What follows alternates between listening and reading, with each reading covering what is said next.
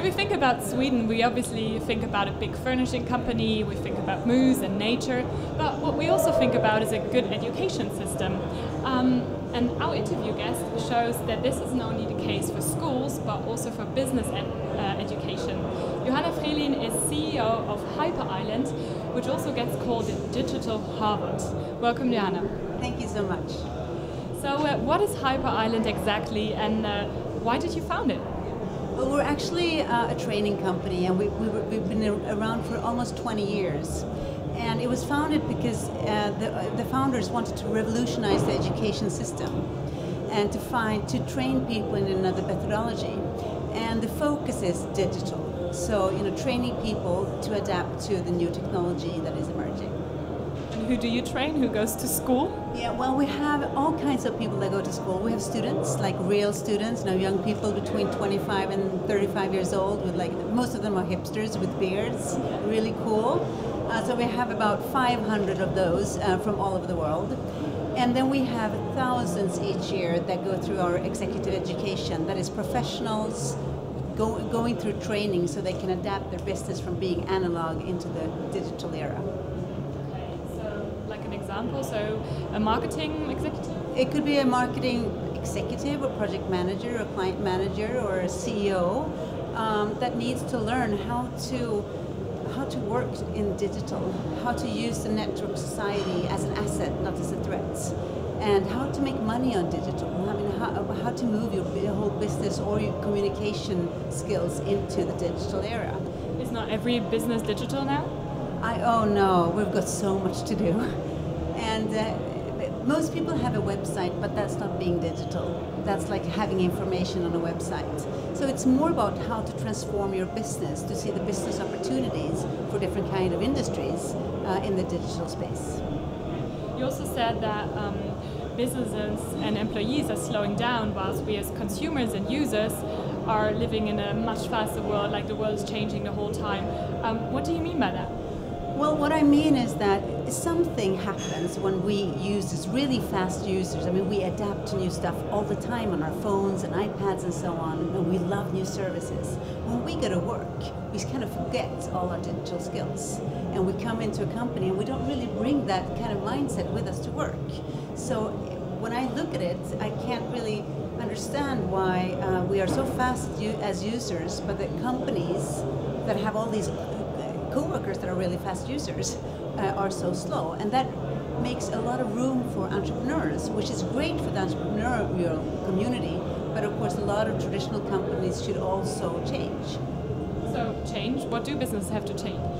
Why or what? What? Well, mostly they have to change their mindset. It's about how you operate your business. So most companies have heritage from the industrial era, where it's very hierarchical, and people now, and the linear organization and so on, and people now talk about they're working in silos, they can't collaborate. And if you're going to have that kind of an organization and that kind of leadership and membership style, you're not going to be fast enough to be successful in the digital era. So it's a lot about mindset, about leadership, about how you organize, how you produce stuff, not sort of like in a factory, but in an agile way, and that's a totally different way of working. This way of working, executives can learn in Hyper Island? Yes, they can learn this, and at least minimum they need to learn as much about it so they don't stop the development, because there are a lot of talents in the companies that are trying to develop the company and trying to develop products and services, but sometimes I see too often that managers actually stopping development. How do managers learn there? Like, is it like going to school? Do they sit down? Or? Yeah, we put them to school, but they don't sit a lot. So what we do is that we have experience-based learning, so they get actually to do stuff. So they get lectures and so on as well, but a lot of also producing stuff themselves, like a mobile app, for example, to get the confidence and understand that it's not that hard actually. But it's a very active learning style. So we talked about stress in business life. What about personal life, in my private life? Like, I have friends all over the world, and it's wonderful, obviously, but staying in touch is quite difficult, and it's a lot of stress, actually. Do you have any recommendations for me or for other people? I have some I think that you are a leader of yourself. everybody's a leader. Leadership is too important to leave it to the managers. So you're a leader and a front seat driver in your life. And that means that you need to make like kind of a guide. How do you want to lead your life? For example, I've made a guide for myself. I don't measure time so much. I don't measure, oh, I've been working for 10 hours. Oh, I met one of my friends for 5 hours. I measure things in energy instead. So if I'm tired, because I might have been working a lot, I need to do something that gives me energy. I have 2 horses, so I go horseback riding. And I think for me that was kind of a relief, not to be stressed over time, more to be, think about, I feel tired, what can I do that kind of balances that out? And then of course, if you need to shut off communication, do it. That's what we have filtering and the off button for. Yeah, it's not always that easy, right? With all the digital change, what challenges do we face in our daily business life, and what can we do against that? I think it's the pace that is the big challenge. The pace and actually our fears. Because I see a lot of fear in businesses. Sometimes I think we're not trainers, we're actually therapists. Because what do you mean by that? No, because a lot of businesses are very afraid of this rapid change that's going on because they know that they are too slow. So they get really scared, and they, instead of moving into the change, they instead stick their head in the sand and pretend it's not happening. So what I think you need to do is that you raise competence, everybody's competence, but also to actually see the world the way it is and not resist it, but go with it instead. You also mentioned hierarchical structures. We are in Germany here. Germany is still a country where these are very, very important, and especially in businesses, obviously.